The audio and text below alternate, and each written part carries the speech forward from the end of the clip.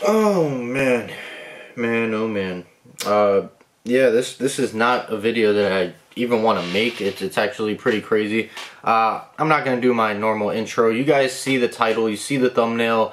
No, this is not clickbait. Yes, this is real, and it's pretty crazy. So, just to give you guys a brief overview of what's going on, I posted a video on my community tab last night from Pixel Dan. He really breaks down the whole situation going on with YouTube and FTC and COPPA and all the stuff that's going on, all the drama that's going on surrounding channels like myself, channels like his, and other channels that are out there.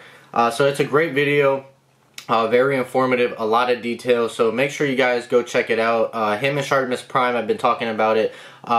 Very, very good in detail, so I'm not going to go too much in detail. But basically what's going on is with YouTube, right? So when you get an ad on your video, like when you're watching somebody's video and you get an ad, YouTube takes all the information from the videos that you've previously watched, all the stuff on your recommended feed, everything in YouTube's algorithm. It takes all that information to determine which is the best ad for you to see when you click on a video, right? So if you watch a bunch of Arcade 1-Up videos, you may have started to notice that there's going to be, you know, Arcade 1-Up ads showing up while you're watching videos. Like I've been seeing Arcade 1-Up ads on my videos. Like when I rewatch my videos, I've been seeing Arcade 1-Up ads on there. But if you're somebody who watches like a lot of fishing videos, you may see like a Bass Pro Shop ad on videos that you're watching. So YouTube kind of takes all the information from what you do and what you watch and everything,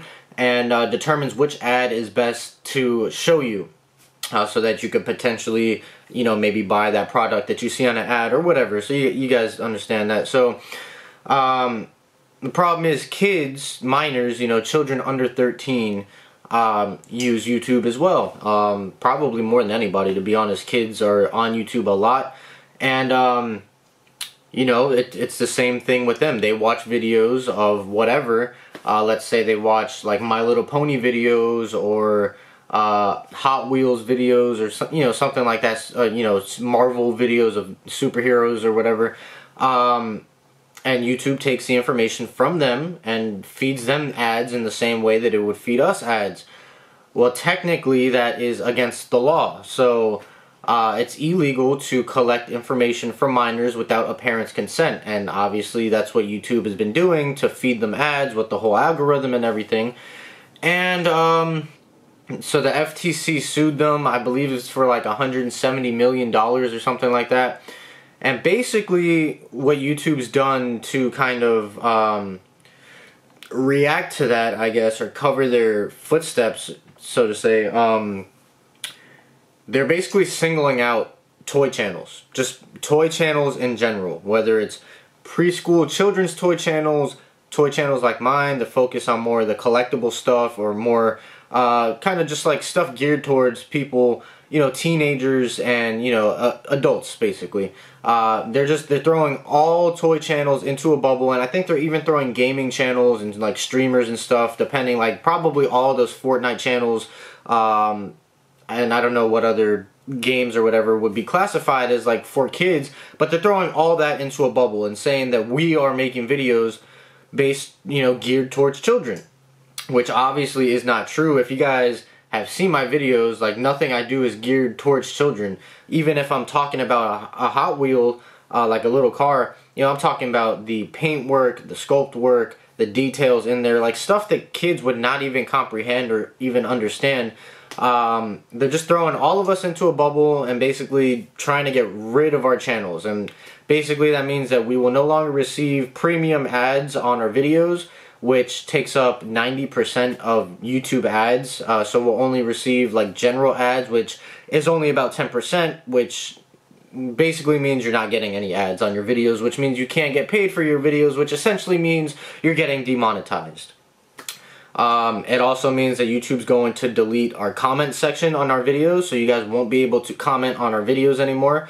Our videos won't show up in recommended feeds, which is where a lot of people find, you know, my videos, either by recommended feeds or by just searching a product. So people searching Arcade 1-Up videos, that won't come up. My videos, well, my Arcade 1-Up videos haven't got hit yet, but there's a possibility that they might. But let's say like my Funko Pop videos, whenever somebody's searching for a Funko Pop, my video won't come up in the search results, which means people won't find my video, which means people other than my subscribers aren't going to watch my video. But even my subscribers get affected, because if you guys have your notification bells on, you guys won't even get notified when I post a video. You have to physically go to your subscriptions and see if I posted a video, or just, you know, come directly to my channel, but you won't get notified. My community tab will be gone. I won't be able to live stream. So essentially I'll be able to post a video and whoever subscribed to me may see it, they may not see it. So essentially they're trying to kill my channel. Now, it's very confusing because not all of my videos have gotten hit with the geared for kids. Basically all of my Funko Pop videos have got hit. All of my Jada Toys, Fast and the Furious, 124 scale cars have all got hit. I think all my Hot Wheel videos have got hit. So far my Arcade 1-Up videos are safe, but it's just weird because it's just YouTube's system or algorithm that is really determining what is for kids and what is not for kids, and it just kind of picks and chooses what it thinks may be for kids or what may not be for kids. And you know, so like some of my toy videos have gotten hit, others haven't. Like almost all of my Funko Pop videos have been hit, but some of them haven't been hit. So it's very hit or miss. There's not an actual person determining, you know, what's appropriate and what's not. It's just YouTube system, and that's it. And YouTube's not going to, you know, you can't put your channel under review basically for a physical person to determine. So just as long as you're a toy channel, or I guess a gaming channel, or anything that may be related to kids 13 and under, are getting hit. Now, like I said, obviously the stuff that I'm talking about is not geared towards children of that age, but there's a fine line that they're drawing, because they're also saying even if it may not be geared specifically towards kids of that age. Let's say I'm talking about like a Ninja Turtle toy or a Marvel Legends, you know, Spider-Man toy or something. Even though it's not geared towards kids, it includes a character, a comic book character or a cartoon character that kids may be interested in, therefore they may still click on your video even though your video is not geared towards kids. So it's very stressful, because basically any toy video that you do, you're just getting thrown into the fire. And if you don't comply, so when we upload a video now on YouTube, it actually forces us to click, they have like a little checkbox, is your video made for kids, yes or no? Now obviously I'm clicking no, because like I said, the videos that I make, even though yes they are toys, and yes I guess toys are for kids, but toys are also for adult collectors as well. There are toys like Marvel Legends are geared towards collectors. They have basic series Marvel toys that are geared for kids, but stuff like Marvel Legends, and even, yes, I guess Funko Pops are for kids, but they're also for adults as well, you understand? So it's a very fine line, because stuff that could be for kids can also be for adults. Stuff that can be for adults could also be for kids. Like a lot of my Funko Pops are based on like retro gaming, like Disney theme park stuff, retro movies, rappers, yes, some superheroes, and yes, I guess Batman is made for kids. But if I'm doing a video on the 1989 Batman movie, Funko Pop based on that movie, well, was that kid around in 1989? No, probably not. Do they have any idea what the 1989 or 1990s Batman movies are? No, probably not, especially if they're under 13 years old. They're not going to know what that is. So it's just very stressful, very confusing, and I don't know what to do. Like, I obviously can't do toy reviews anymore, and you know that really sucks for me, because everything in this room is toy related. My channel is called The Toy Room. I started out on YouTube. I got popular on YouTube before Arcade 1-Up doing toy videos. Before Arcade 1-Up blew up, I had like 2,500 subscribers just off of my toy reviews. And toy review videos are what I enjoy doing the most. The Arcade 1-Up videos are cool. You know, do I necessarily enjoy making an arcade 1-up video? Not that I don't enjoy it, but it's like, whenever new information comes out, it's not like I'm super excited to be like, you know, yes, new arcade 1-up information, I can make a video on it. I more so do it for you guys, to keep you guys informed, and not to say that probably sounded wrong, and my wording's probably all off. So don't take that the wrong way. And I'm not saying that I don't enjoy arcade 1-up videos, because obviously I do, and obviously I enjoy arcade 1-up because I've purchased multiple cabinets, and I was the first person on YouTube who ever made an arcade 1-up video. The day that arcade 1-up was announced, I was the first person making arcade 1-up videos. A lot of these channels came later, maybe like a month after arcade 1-up had already been getting some steam, but since day one I was the first one making arcade 1-up videos. If you weren't on the scene at the time, you probably may not know that. It may seem like some of these other channels were, and I'm not trying to sound like cocky or anything, but I'm just trying to show you guys that I'm not saying that I don't enjoy arcade 1-up, because I was the first person covering arcade 1-up consistently. 2 days after they were revealed, I made my first video and made consistent videos after that. So not that I don't enjoy arcade 1-up, but I'm just passionate about toys and toy videos, toy reviews, toy hauls, toy unboxings, and I actually got a bunch of toys that I've picked up and stuff that I'm planning to pick up that are coming out, like brand new Avatar The Last Airbender toys that I got really excited when I found out they were coming out, which was just 2 days ago. I got super excited about it. I was so excited to do a review. I wanted to pick them up and get a review out on them. But I can't, because I'm gonna get hit. So I have to find a way to reinvent the channel so that YouTube doesn't completely kill my channel off. Because like I said, not all of my videos have been hit, because not all the videos I make are toy videos. Like I said, I do make arcade 1-up videos. I do make some tech unboxing videos and like headphone reviews and stuff like that.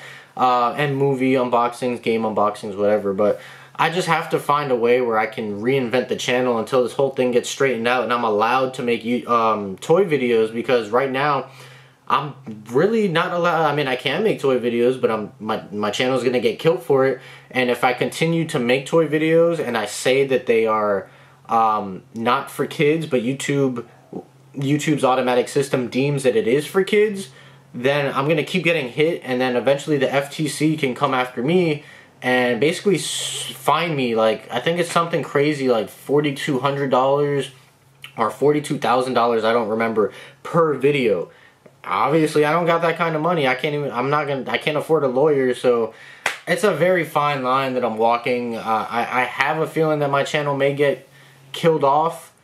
I don't know, it's very tough, especially with the channel with the title The Toy Room. Now I don't want to change my channel name. I don't want to change my channel because obviously I think I've been on YouTube like 4 years now building this up, and I think right now we're at like 6,600 subscribers or 6,700, something like that. You know, I've been on the rise building this up, doing it my way, doing what I love, what I'm passionate about, and that's toys first and foremost, and then arcade 1-up and other stuff as well. And you know, it's been a slow grind. I definitely could have done some things to grow faster, but like I could have solely just turned into an arcade 1-up channel, but that's not me. I would never, you know, I guess sell out in that way to become strictly an arcade 1-up channel, because I'm just so passionate about toys, and I understand that doing toys is going to be a slow increase versus doing arcade 1-up. You've seen all these other channels that do arcade 1-up just shoot to the top. So I don't know, it's tough. I have to find a way to reinvent the channel. I have to find other videos that I can make that aren't going to be considered for kids. I may have to start dropping a curse word or two in my videos so YouTube can pick that up and you know, recognize that, you know, my channel is not for kids. Now, I don't like to curse on YouTube just because I feel like it's unprofessional, especially if like other companies out there are watching my videos and they may want to send me stuff. I just don't feel like if I'm cursing, that sends off a good image, and YouTube's algorithm is going to determine if I'm not cursing, then I'm family friendly, then I'm deemed for kids. But if I am cursing, but if I curse too much, then I'll still get demonetized because it won't be considered family friendly. I don't know, YouTube, it's just stressful. And I've kind of rambled on about this for like 15 minutes now, but yeah, I don't know, man. I'm not gonna edit this video. I'm just gonna throw the video up. I won't be able to. I was supposed to live stream, you know, yesterday for my weekly live streams, but I wasn't able to do that. I don't really have time to live stream today. I'm filming this in the morning. I'm gonna upload this on YouTube and set it as a premiere, so you guys will see this at like 7 or 8 o'clock at night. So it will still feel like a live stream. I'll be in the comments. I just won't. This video won't be live. It's a pre-recorded video, but I'll be in the comments with you guys. So yeah, it sucks. I'll leave a link in the description below where you can comment at the FTC. Kind of don't like curse them out or be rude or anything, but just express your concerns and how they should really find a way to determine what is deemed for kids and what is not, because an action figure review on a Marvel Legends, on a Funko Pop, you know, talking about the sculpt work, the details, the articulation, you know, that shouldn't be classified as deemed for children, for kids 13 and under, just because it's a toy. Yes, it's a toy, but you know, it's a adult collectible, really. We're not over here doing something like a Ryan's Toy Room where we're showing, you know, our children out here playing with toys, or our children being in the video. Well, I don't have any kids, but other channels as well. I'm just speaking for the toy community as a whole. You know, we're not reviewing preschool toys. We're reviewing adult collectible action figures that adults collect. Yes, some children may buy Marvel Legends, or some parents may buy Marvel Legends for their kids, but Marvel Legends, ideally, in Star Wars Black Series and Power Rangers Lightning Collection, those are all geared towards adult collectors. There are basic lines that Power Rangers has a basic figure line. Star Wars has a basic figure line. Marvel has a basic figure line that are cheaper and meant specifically for kids. So, I don't know. You guys get the point. I feel like I'm kind of starting to ramble on now. It's a very stressful situation because I've been on the rise, and now my channel could just basically be killed off, and that could be the end of the toy room. I may have to make a new channel. I don't know. It's very stressful. I may start a new channel and hopefully get you guys maybe to come over to that channel. I'll have to start from scratch because this channel may get killed off. So yeah, I don't know. I'll keep you guys updated. None of this is going to fully go into effect until January 1st, but YouTube is already kind of starting to weed everybody out. Track down all the toy channels and tell them that their videos are recommended for kids when they're not. And yeah, so I'll leave a link down in the comment below where you can comment at the FTC, let them know your concerns, what's going on, defend us, and yeah, so I think that's it. This is going to be unedited, so it's going to be a long video. I apologize. But yeah, I'll be in the comments with you guys during this live stream. So yeah, that's it. I'm going to go ahead and get on out of here. You guys know the rest. I'll see you guys next time.